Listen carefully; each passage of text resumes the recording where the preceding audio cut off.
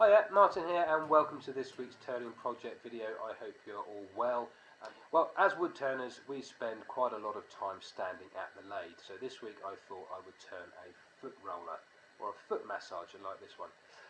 It's about 6.5 inches long by about 2.5 inches wide, and it was a really lovely project to turn. Great fun, using a rough and gouge and spindle gouge and a thin parting tool. Sanded down to 600 grit, and then finished with shellac and Hampshire sheen. If you haven't done so yet, then please do head on over to the website where you can read more about what I get up to in the workshop each week, as well as read in-depth blogs about each of the projects that I turn and publish on YouTube, plus a whole load of other stuff as well. In the meantime though, I'm going to stop gassing and get on with turning the Sycamore foot massager roller. Thanks very much, and I'll see you at the end.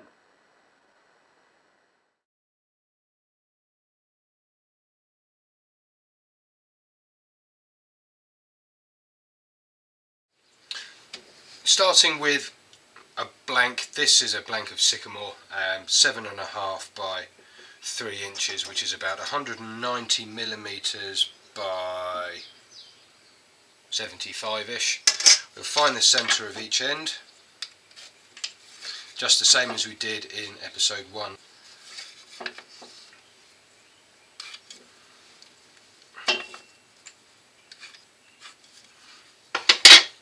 Get the drive centre.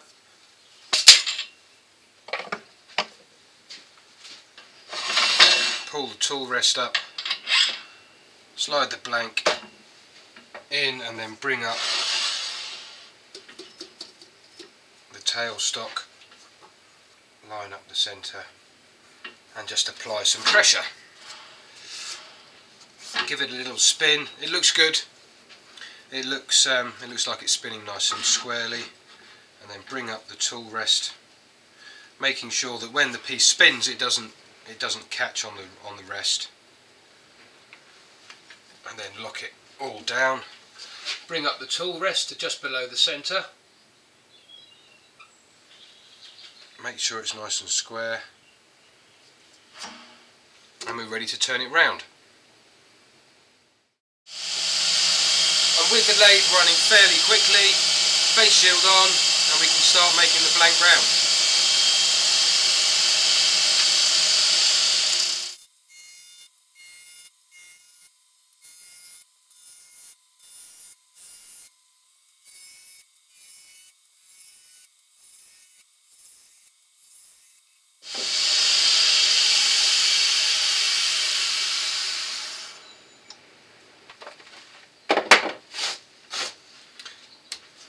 And with the blank nice and round like it is now, I can see that I've got a little crack running along here. It's not very deep, but I'm just going to dribble some thin CA glue into it, just to give it some additional support.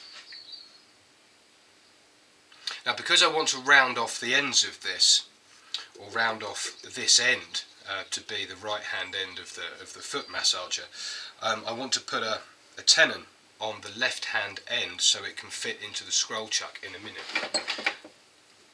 Now, I know that my scroll chuck needs about 12 millimeters, so I'm going to find roughly 12 millimeters on that end.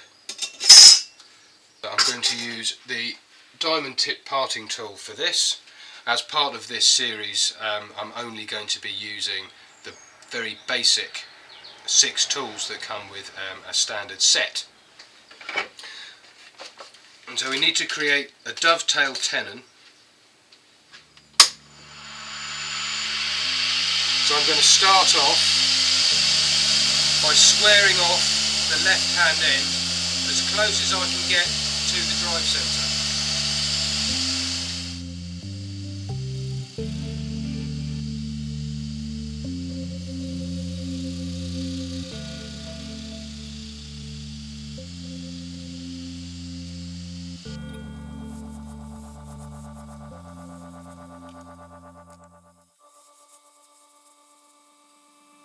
Right, I've now formed a tenon on the left hand end.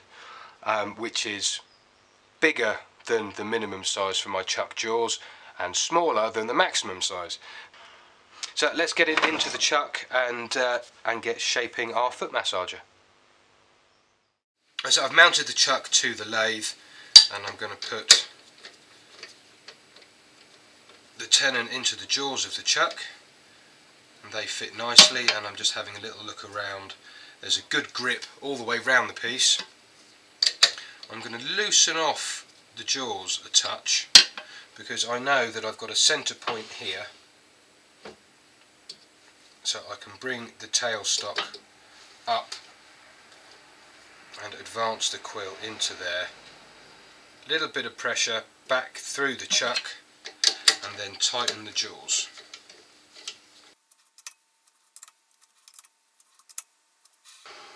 That looks good.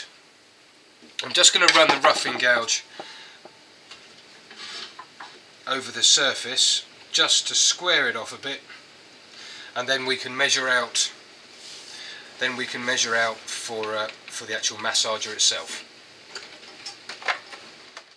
Now I've got a nice cylinder here, and I want to mark out where I'm going to be putting each of the various parts. So we've got 2 roller parts on each end, and then the centre of which needs to be narrower than the outside, so it rolls nicely along the floor.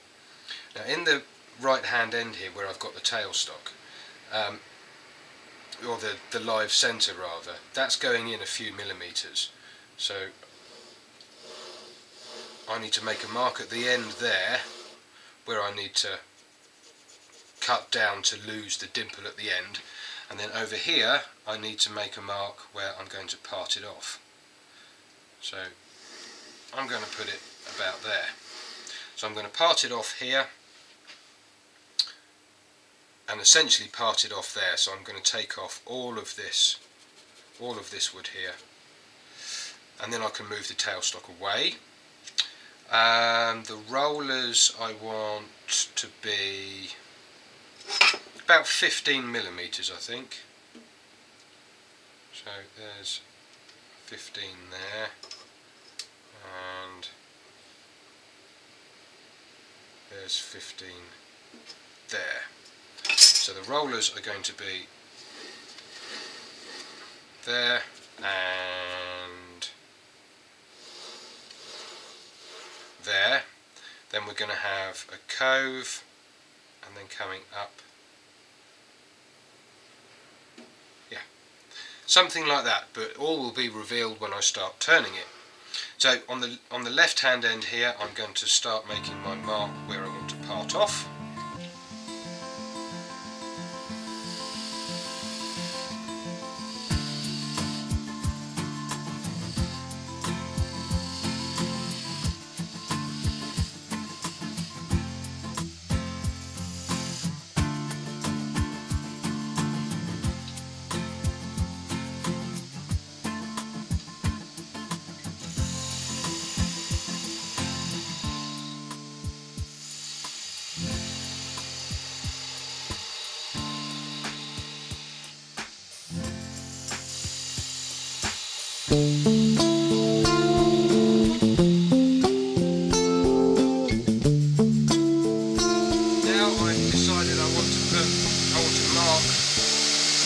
I want the bottom of the cove to be, and I want it about 15 millimetres in again.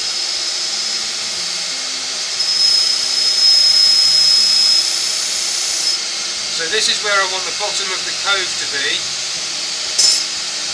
I'm going to take the spindle gouge and start making a little cove.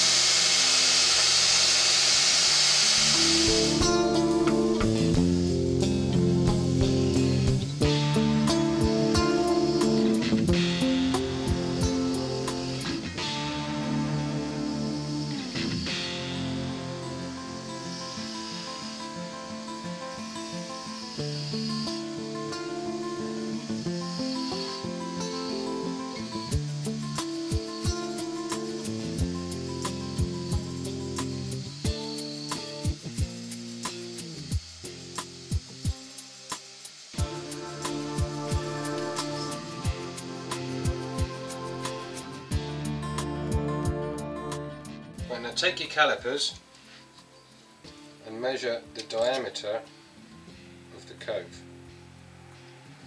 and that is, well, call it 50mm, 49.46.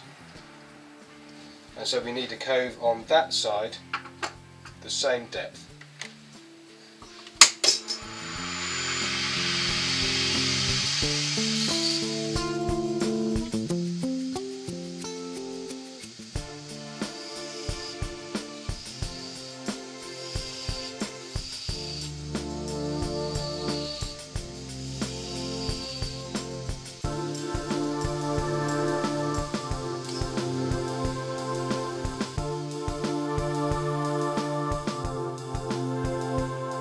That's close enough for me.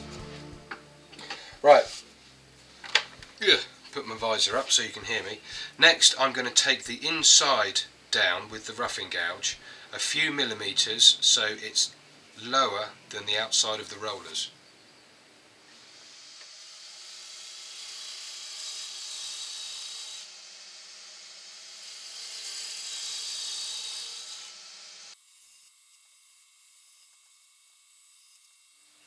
Next, what I want to do is curve this all over so we've got a nice gentle curve over the top of the actual massager itself, which is in the middle here. So we're going to take a nice curve starting from about here and about here, so about a third of the way down, and just smooth that down into the bottom of this cove we made a minute ago.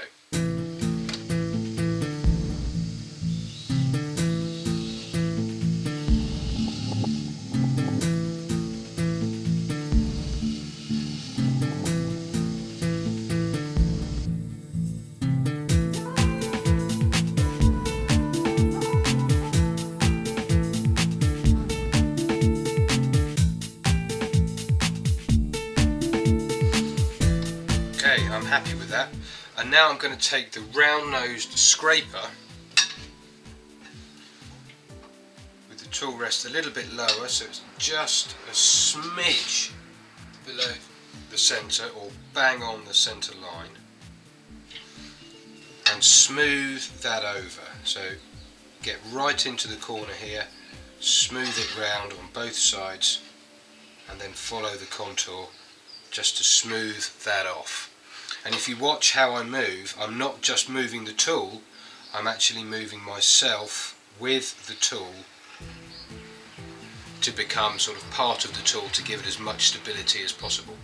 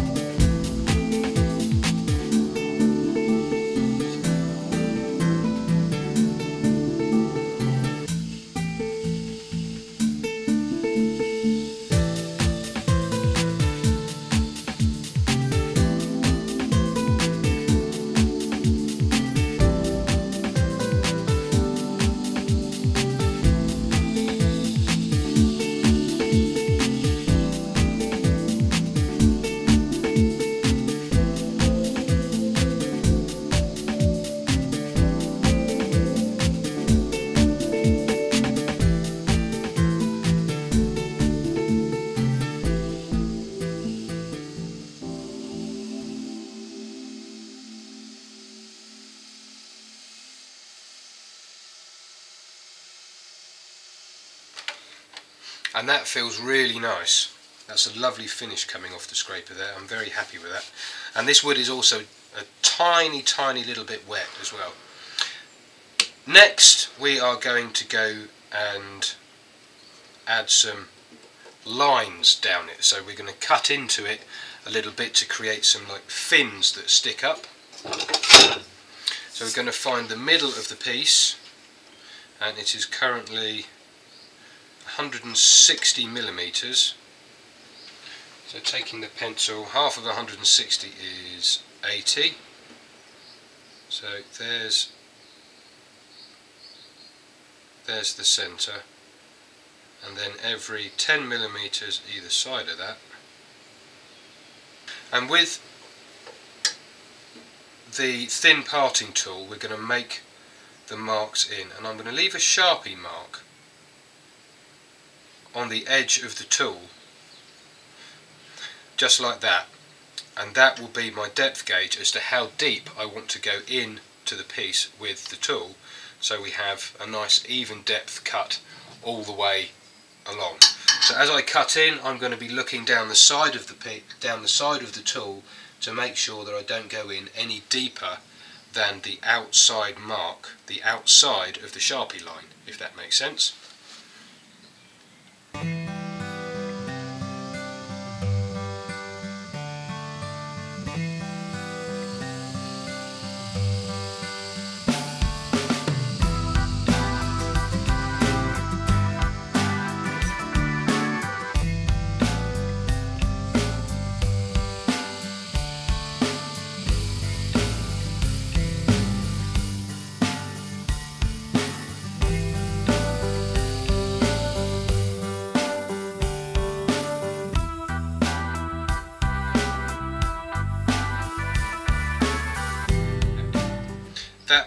That's good, that's nice, I'm happy with that. They're a decent width apart, they're not absolutely bang on because I slipped. On the rollers now, I want to round over the ends, round over here, so rather than having sort of a square top, we've got a rounded top. So I'm going to use the spindle gouge for that again, I don't want to take them down any narrower, so I'm just going to roll over carefully on each side just to round off the top.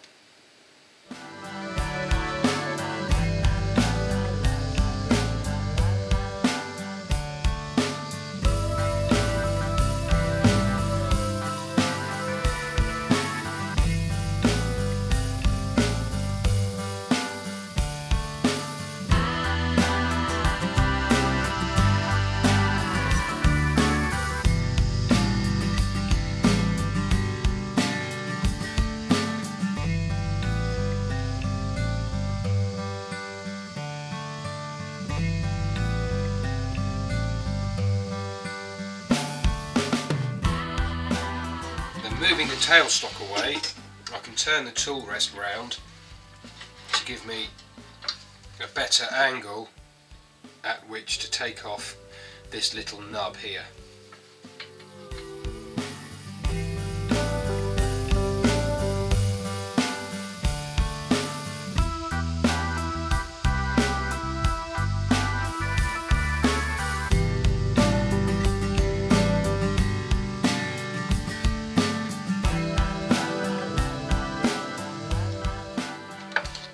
Lovely.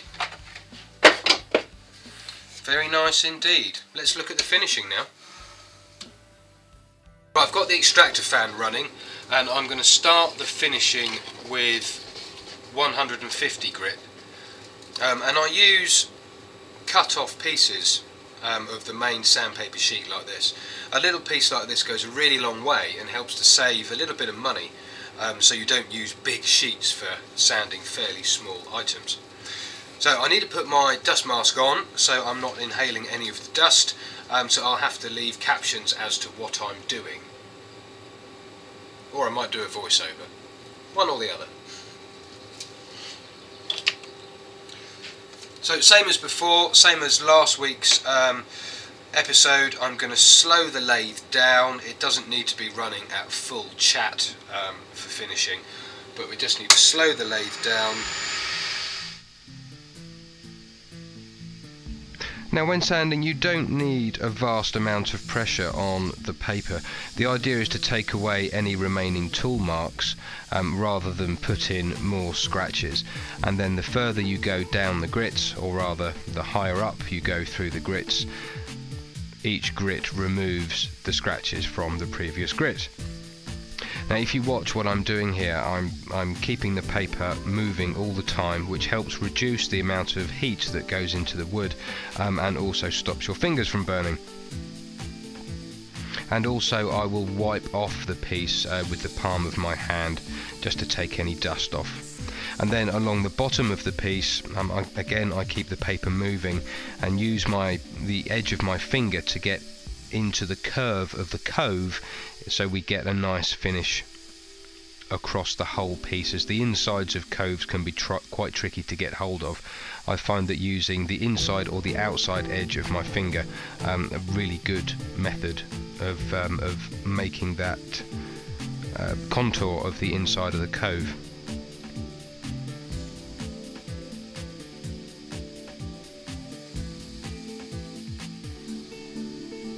And then when it comes to sanding each of the little individual cuts here, I've just folded the paper in half, sticking it into the groove and wiggling it backwards and forwards, which just softens over the top of the cut on each of the sort of the little fins, I suppose you could call them. And then I will repeat this process right the way down to 600 grit, or until I'm happy with the finish, which on a piece like this would be about 600. Okay, got the piece sanded down to 600 now, and it feels lovely, really nice, but I'm not quite finished with it yet. I need to clean it off with some methylated spirits, because I don't want any dust sealed into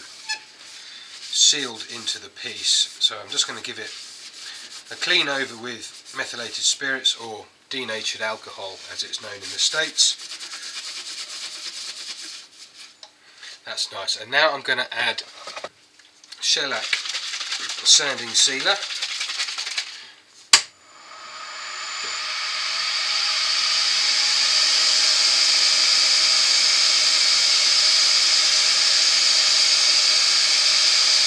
Slow the lathe down a bit.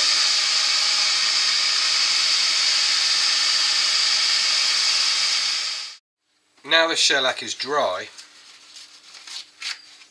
I'm going to take a bit of kitchen towel and apply some Hampshire sheen to it. You don't need an awful lot of Hampshire sheen to get a really nice finish. Get the lathe spinning fairly quickly.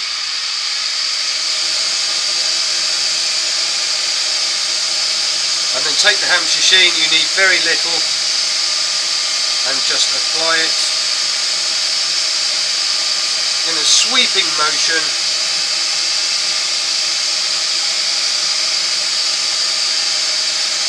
Leave it a few seconds to dry off, and then buff it.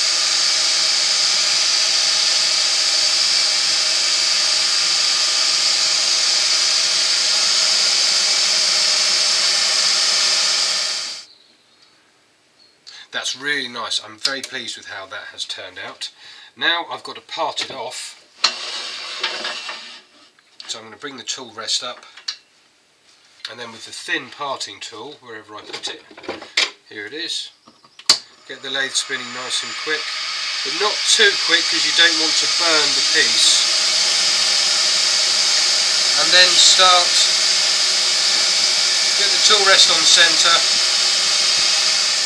and then start to nibble away, and then just as you're about to part it off completely, support the piece carefully,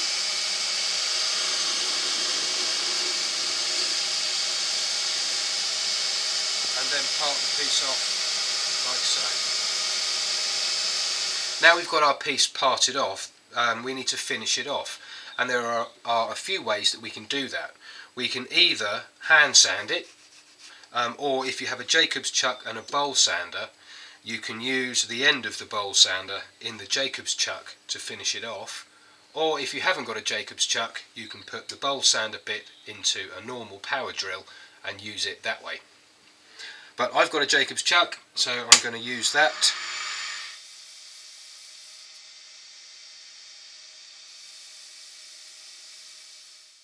Here's the finished piece. I'm really pleased with how it has turned out. I finished the end on the lathe, as you saw, but as I said, you can use a power drill if you want to.